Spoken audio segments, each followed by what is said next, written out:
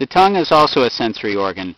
If you look here very closely, here's a wonderful depiction of the tongue in the mouth with all of the teeth, and you look under the tongue and there are sublingual glands that play a role in digestion, and how massive and vascular the tongue is. If you look over on the side, you'll be able to see how the tongue is broken down into specific segments and what areas they're able to, or what type of taste they're responsible for. The very tip of the tongue is sweet, that's the red area, and somewhat proximal to that is number 18, that's salty.